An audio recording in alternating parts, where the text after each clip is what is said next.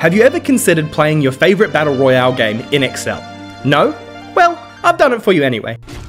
This is Excel Royale, the first of its kind, a turn-based Battle Royale game. Now let's talk game mechanics. First up, we have a drop pods parachuting spawn mechanic. Now, you need a little bit of imagination here, but this is the same epic start to parachuting in Fortnite or PUBG. You spawn randomly across the map without any gear and without any weapon. You are represented by that red circle. There are 49 other characters spawning in with you, so you better gear up and move fast. We can only see enemy characters within a 5-cell radius of our player, an FOW mechanic that I am really proud of. The enemy spawns across the map can be shown using dev tools and the yellow circles here, with the purple ones the ones that we can actually see. Speaking of gear, there are 5 armor types and 8 weapons to gather across a game. They are all randomly distributed across the map. To get these much needed upgrades, you have to move within the grey cells. You can gear up, but so can your enemy. So the longer the battle goes, the harder it will be to win these fights. Movement wise, we can move one cell in any direction or stand still on our turn. We cannot swim, that's the blue cells, nor can we climb mountains, which are the orange cells. Enemies move similarly. They're somewhat randomly across the map as they try to battle and survive. Now let's play around with that here, as I will turn back on the dev tools of the yellow cells and we can see each turn how the enemies distribute themselves across a few rounds. Speaking of battles, battles occur randomly when any 2 characters occupy the same space. The winner of the battle is determined after 3 attacks for each character. Instead of having health, the character that deals the most damage wins. These battle mechanics use a D&D-like structure of first rolling a chance to hit and then rolling damage. Chance to hit is influenced by the attacker's accuracy, which is determined by weapons, against the enemy's armor class, which is determined by the armor worn. The damage per turn is a random roll determined by the weapon held. The outcomes of these battles occur automatically, and you are informed of who wins and who is left buried. You can keep track of those here. Rings. Like your favorite Battle Royale game, after a while a ring of doom spawns. You have to get inside this force field ring within a set number of turns or it's an instant game over. The turn mechanics are simple. Spawn in, spend the first 15 turns getting gear and trying to down your enemies. Then the ring spawns, giving you 15 turns to get within the range. From turn 30 onwards, it's time to clear out the remaining enemies and claim that tasty chicken dinner. That's the game. Let's play it, shall we? Let's play a game, shall we?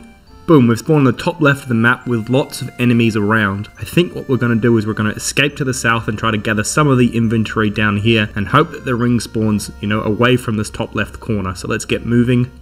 There's already been the first battle, the first casualty. Let's keep on moving down. How about that? A couple of more battles as we go. We seem to be being followed by that character up there. Let's hope the spot to our bottom right here has an interesting item. Good hunting rifle. It's a good start there. Hopefully we can get some armor as well as we come across the item to our right here. That's a really good spawn for the ring. We got some armor, we got a weapon, so it's not the end of the world. Oh, we've had our first battle and we've lost.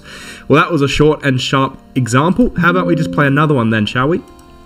Straight back into it, spawning in the bottom right this time. Again, some early character losses. Let's keep on moving, keep on keeping on. Another hunting rifle, pretty similar to last time.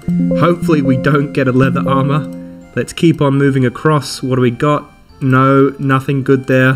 What about down here? Oh, we need to get to the ring. Again, nothing great from the items. Let's just move across. It's an interesting, similar ring position to last time. We need to get there. I think we're just going to get there within 30 turns, which means it will be just okay. Oh, we might not actually make it. 28, 29. Oh, we're not going to make it. That's 2 games in a row that we haven't survived. Oh, that's Battle Royale for you. Let's try 3rd time's the charm. Again, we're spawning into a very populated area. Should we just try to get some battles going?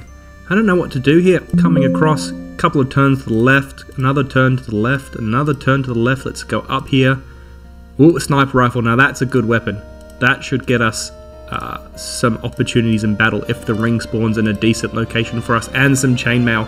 Now it's all going to be down to where the ring spawns, and we have been very lucky this time, which is fantastic. Let's keep on moving, and we're just going to park ourselves in the center of the ring and try to clean up some of these items here to make sure if there are any upgrades that we can have them all. There's going to be a massive dropout. There's only 5 left. This could be our lucky game. Let's try to get some of these enemies coming towards us here. Let's wait here. Boom, there we go. Our first actual winning battle. And there's only 4 characters left.